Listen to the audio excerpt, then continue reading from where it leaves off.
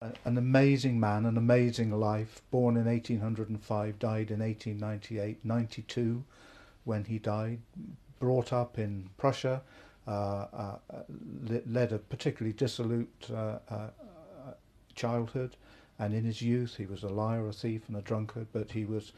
marvellously saved whilst he was at university, and determined that he would devote his life to God. Ended up in Britain and became a minister of local churches, and the overflow of his ministry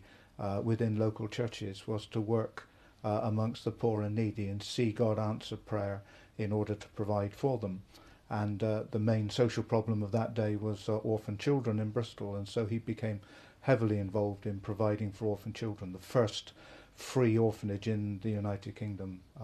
was provided by George Muller, and he started in 1836, and over his lifetime cared for 10,000 orphans in total. And in the latter part of his life, at the age of 70, he then decided that he would tour the world and